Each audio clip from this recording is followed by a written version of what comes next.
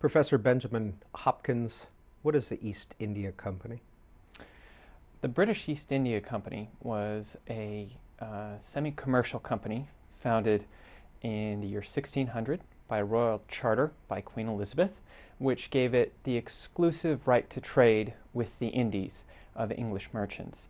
Over time, it transformed into a kind of parastatal juggernaut and behemoth that is extremely complex and difficult to understand. But the key thing about the East India Company was that after the mid-18th century, the East India Company came to rule over much of the South Asian subcontinent, which included most of modern-day Bangladesh, India, and Pakistan. The East India Company was rolled up in 1858 following the Great Mutiny of 1857 and 1858, and control of the South Asian subcontinent passed directly to the British Crown. How did it get its charter?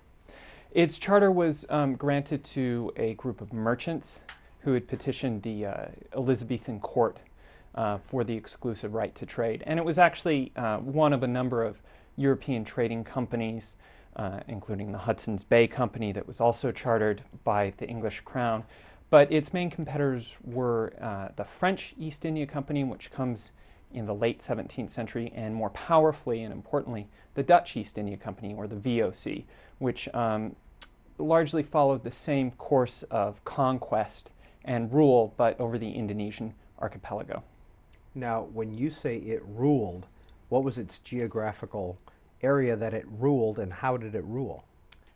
That's a very complex question, because the East India Company, being a kind of parastatal organization, didn't exercise the same kind of rights and privileges that we think of as a state.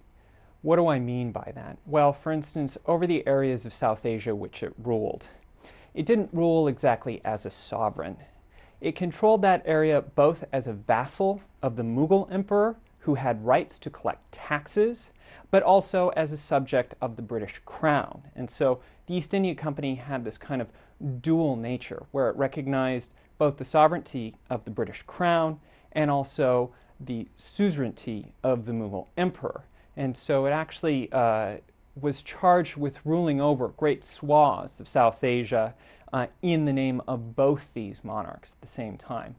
Now, its area of remit, where it had formal control, actually, rather than kind of, as it were, coloring all the map red, was spotches of concentration. So, for instance, Calcutta, where its main trading port was, there was a strong established presence. But when you got into the Mosafil, or the countryside, up until the 20th century, there were a number of Indian peasants that had never seen a Gora, or a white man. And so its control over the countryside was spotchy at best, which in part explains its downfall with the mutiny in 1857. Now, in your book, The Making of Modern Afghanistan, what's its role in Afghanistan? What was its role? The East India Company had a number of different strategic interests in the area beyond the Indus, the Indus River, which would include much of modern-day Pakistan and what we think of as modern-day Afghanistan.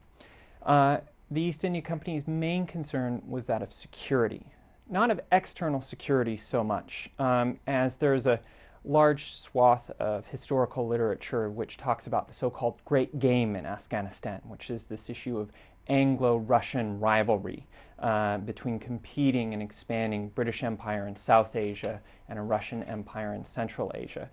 Yet rather than being concerned about an external enemy, the Russians necessarily, at the early part of the 19th century, the East India Company was much more concerned with its own internal security.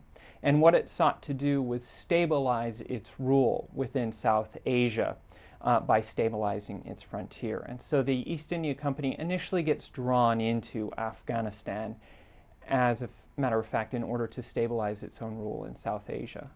When did the Great Game begin? The Great Game, if one subscribes to it, really begins, there's some literature that says it begins in the early 19th century, Other literature really sees the heyday in the late 19th century, once the Russians have established their own rule over the Central Asian Emirates in the 1860s, and once they build the Central Asian Railroad in the 1870s and 1880s.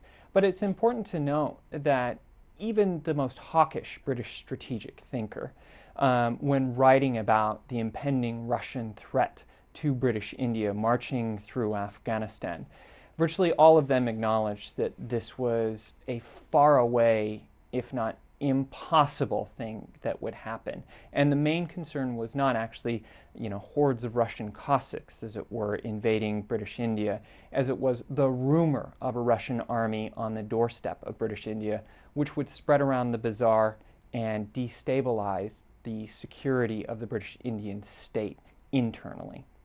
So, Professor Hopkins, is the East India Company responsible for British involvement in Afghanistan, or how did that work? Yeah.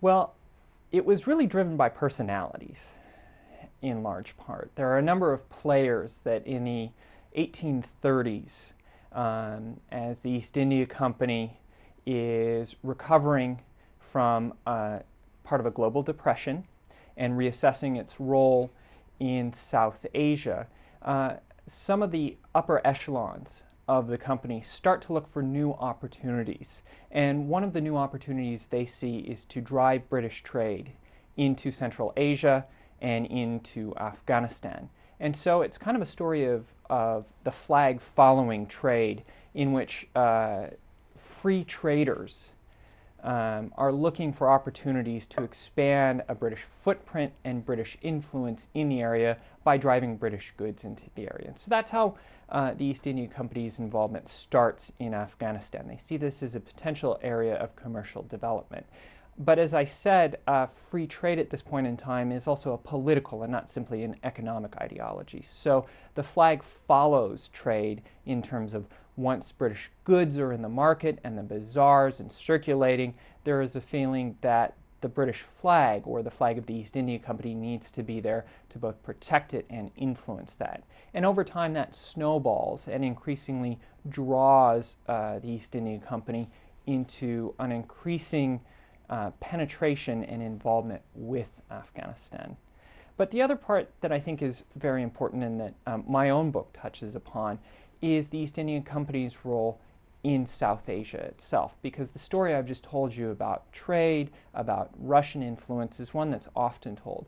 What's less often told is how the East India Company sees participation in Afghanistan as a way of undercutting local rivals within South Asia. For example, in the Punjab, which is where modern-day Pakistan and India split, there was an extraordinarily strong indigenous kingdom, the Sikh kingdom, under the leadership of Ranjit Singh. And he was the main competitor to the East India Company in the 1820s and 1830s. He had a European-trained army, officered by ex-Napoleonic officers, many of whom had connections with officers in the Tsarist army, because once Napoleon's forces break apart, many of these officers go as global mercenaries, so they get hired by indigenous kingdoms in the Punjab or by the Tsar's armies in Russia. And the East India Company was fearful of Ranjit Singh's power. After all, he had a standing professional European-trained army of over 80,000 troops, directly abutting the East India Company's territories. So in part, their interest in Afghanistan was driven by a strategy to encircle Ranjit Singh and cut him off by making, yes, a buffer state between an expanding Russian empire and English empire, but also an encircling state, which would cut off the potential for Ranjit Singh to flex his muscle. So, Professor Hopkins, how much responsibility does the British involvement that you're discussing have in making what is today Afghanistan?